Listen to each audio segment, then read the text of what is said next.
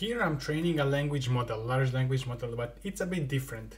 I just give it two numbers and two tokens, 5 and 3, and it needs to predict 8, the result.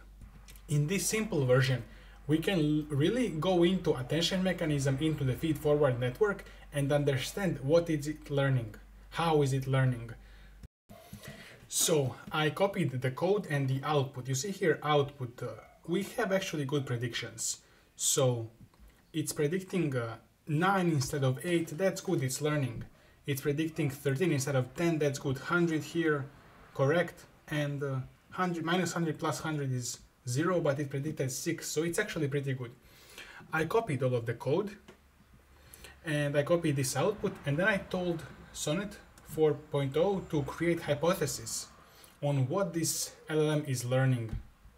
And then to give me hypotheses, I'm gonna give feedback and approve, and then it's gonna write code to test those hypotheses. I feel like Opus 4.1 thinking gives better suggestions. For example, better hypothesis. For example, feed-forward networks learn to approximate the magnitude of results rather than exact computation. Early attention layers primarily attend to fixed positions. First number, second number equals sign, because we also have equal sign as one of the tokens rather than values. And it could be that middle layers group numbers by magnitude ranges, small negative, small positive, large positive. So these are all good ideas. Now we need to write code to test them. So first we see some pictures. After some analysis, A pays attention to itself. B pays attention to itself mostly, but to A as well, because it doesn't see anything in front. And then equals pays attention to itself, but then to these two. So this is a bit wasteful. First of all, I think we don't need equals to pay attention to anything. This should not be a token at all. Second of all, we don't need B to pay attention to A, because B is not actually... Yes, we need this. So we have B pay attention to A. This is the problem with attention mechanism. So attention is going to decide how much of which thing in front it's going to take and blend information.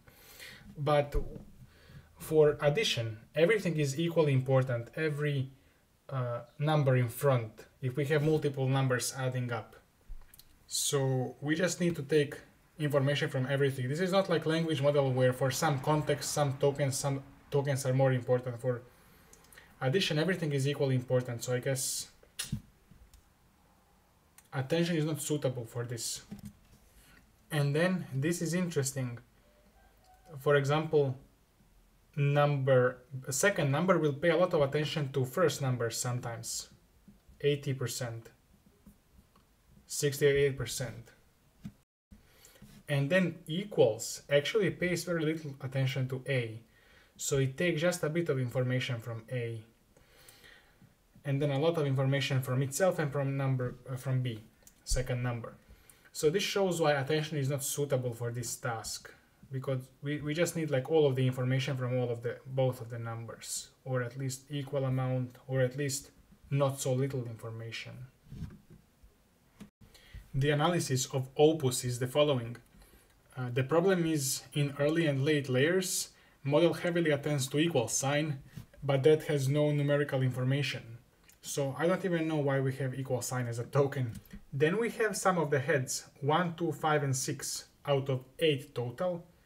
These 4 attend to equal sign 99%, so they ignore actual numbers entirely, which is not good. Then we have some heads that learn some patterns. For example, head 3, 97% attention to first operand for opposite signs, if first and second have opposite signs. And then, so this is layer 1, head 3. And then layer 2, head 2, 99% attention to second operand for opposite signs. So these heads focus on specific positions for specific patterns. And then 25% of heads have more even distribution across all positions and actually try to combine information. Because this is what attention mechanism is supposed to do. It's supposed to blend and combine information. So as layers go on, in later layers, model increasingly ignores A, the first operand, which is not good. So attention learns position patterns, not arithmetics.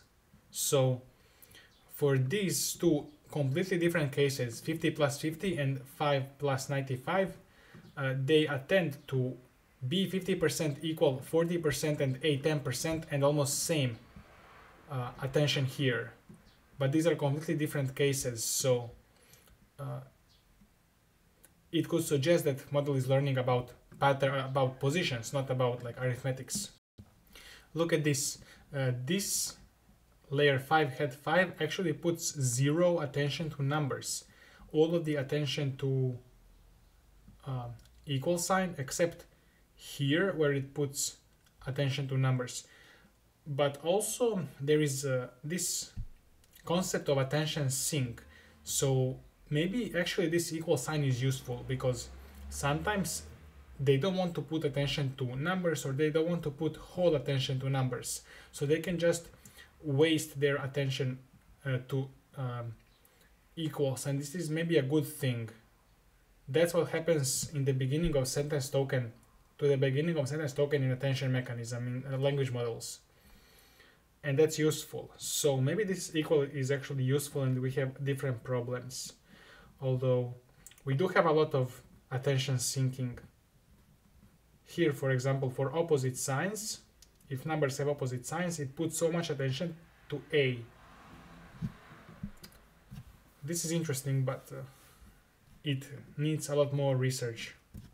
It, for example, also has some heads that activate when A and B are equal. So they attend strongly to both of the numbers.